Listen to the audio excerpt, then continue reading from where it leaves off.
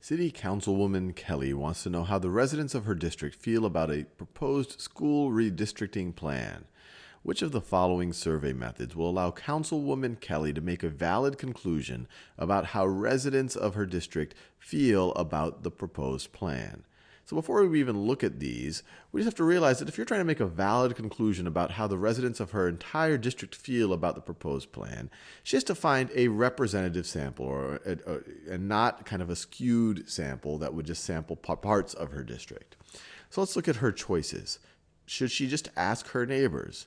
Well, her neighbor, she might live in a part of the neighborhood that might unusually benefit from the redistricting plan or might get hurt from the redistricting plan. And so just her neighbors wouldn't be representative of the district as a whole. So just asking her neighbors probably does not make sense. Ask the residents of Whispering Pines Retirement Community. So once again, this is not the first one skews by geography. She's oversampling her neighbors and not the entire district. Here, she's oversampling a specific age demographic. So here she's oversampling older residents who might have very different opinions than middle-aged or younger residents. So that doesn't make sense either. Ask 200 residents of her district whose names are chosen at random. Well, that seems reasonable. It doesn't seem like, there's some chance that you somehow oversample one direction or another, but it's most likely to give a reasonably representative sample. And this is a pretty large sample size. So it's important to say, what is the random process? Where is she getting these names from? But this actually does seem reasonable. Ask a group of parents at the local playground. Well, once again, this is just like asking your neighbors, and it's also sampling a specific demographic. Now, this might be the demographic that cares most about the schools, but she wants to know how her whole district feels about the redistricting plan. And once again, this is at a local playground. This isn't at all the playgrounds in the district somehow, so I wouldn't do this one either. Let's do one more of these. Mimi wants to conduct a survey of her 300 classmates to determine which candidate for class president, Napoleon Dynamite or Blair Waldorf, is in the lead in the upcoming election.